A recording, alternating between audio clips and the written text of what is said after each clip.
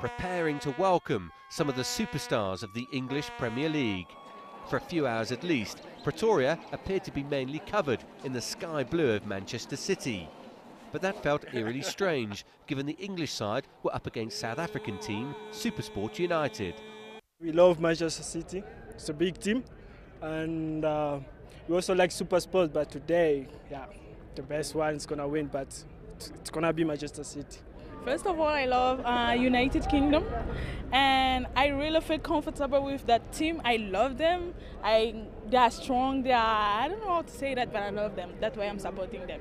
And the club themselves appeared delighted to be kicking off their pre-season in South Africa. Yeah, fantastic. Lovely country, lovely people. Take care. Enjoy. City are here not just to get match fit for the new season and improve their global brand, but to also help promote Mandela Day.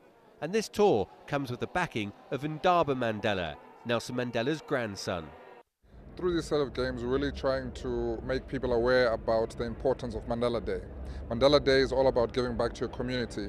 So we're asking the public to basically give 67 minutes of their time to doing something good for their community. So whether it be doing a little community service, cleaning up your street, or going to see an orphanage, or playing with kids at an AIDS hospice, those are the kind of things that we want people to do. You know, give back to your community, clean up your local school, and just be one with the community. As for the match itself, South Africa's Supersport United promised to provide the visitors with a stern test.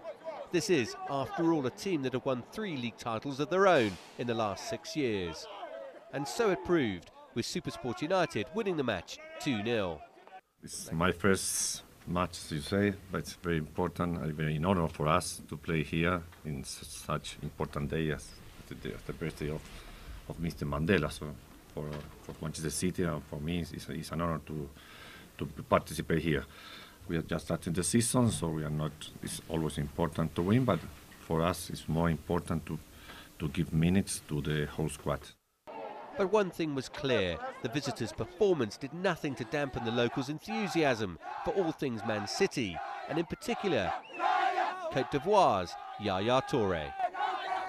So the first leg of Manchester City's tour to Africa ends in defeat. It may well have just been a pre-season friendly, but the delight for Supersport United was clear. The question now, can Amazulu make it a South Africa double on Thursday? Dan Williams, CCTV in Pretoria, South Africa.